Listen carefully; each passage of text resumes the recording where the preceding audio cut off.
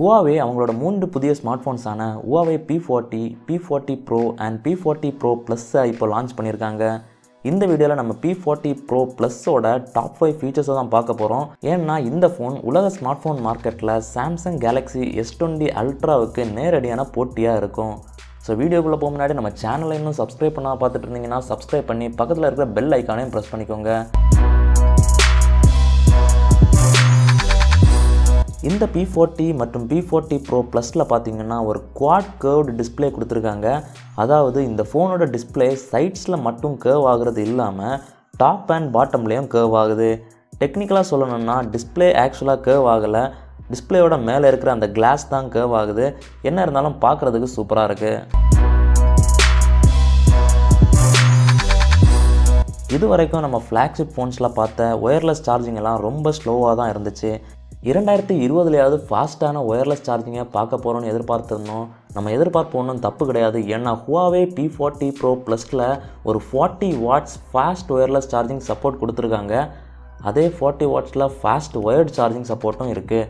So சார்ஜிங்கை பொறுத்த வரைக்கும் இந்த ஃபோன் வேறு லெவல்னே சொல்லலாம். எப்போவுமே Huaweiயோட P சீரீஸ் ஃபோன்ஸில் ஃபோட்டோகிராஃபிக்கு முக்கியத்துவம் கொடுத்துருப்பாங்க. அதே மாதிரி தான் இந்த ஃபோனும். இந்த ஃபோனில் இருக்கிற கேமரா சென்சாரோட சைஸ் பார்த்தீங்கன்னா 1/128 இன்ச்சில் கொடுத்துருக்காங்க. இதுதான் இப்போ இருக்கிறதுலே பெரிய கேமரா சென்சார். இது சாம்சங்கோட 108 மெகா பிக்சல் கேமரா சென்சாரை விடவே பெருசு. இதனால் லோ லைட் கேமரா பர்ஃபார்மன்ஸ் எல்லாம் பக்காவாக இருக்கும்.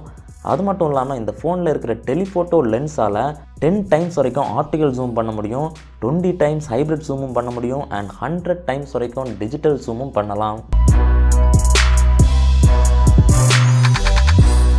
P40 Pro and P40 Pro Plus ரெண்டு ஃபோன்ஸ்லேயுமே பார்த்தீங்கன்னா Huawei வழக்கமாக கொடுக்குற 60 Hz ரிஃப்ரெஷ் ரேட்டை விட்டுட்டு 90 Hz ரிஃப்ரெஷ் ரேட் டிஸ்பிளேக்கு ஸ்விட்ச் பண்ணியிருக்காங்க.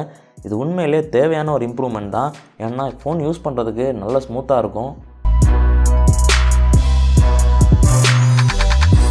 இந்த ஃபோனில் ஒரு பெரிய பஞ்ச் ஹோல் இருக்கிறத நீங்கள் பார்த்துருப்பீங்க. இதில் கேமரா சென்சார் இருக்கிறது மட்டும் இல்லாமல் ஒரு டைம் ஆஃப் ஃப்ளைட் சென்சாரும் இன்ஃப்ராரெட் சென்சாரும் கொடுத்துருக்காங்க. இந்த டைம் ஆஃப் ஃப்ளைட் சென்சாரும் இன்ஃப்ராரெட் சென்சாரும் எதுக்கு யூஸ் ஆகுதுன்னு பார்த்தீங்கன்னா ஃபாஸ்ட்டான ஃபேஸ் அன்லாக்கு யூஸ் ஆகுது. அண்ட் இதில் ஒரு இன்டிஸ்பிளே ஃபிங்கர் பிரிண்ட் ஸ்கேனரும் இருக்குது. இந்த இன்டிஸ்பிளே ஃபிங்கர் பிரிண்ட் ஸ்கேனர் பழைய ஜென்ரேஷனோட பெருசாக இருக்கிறது மட்டும் இல்லாமல் 30% ஃபாஸ்டராகவும் இருக்குது.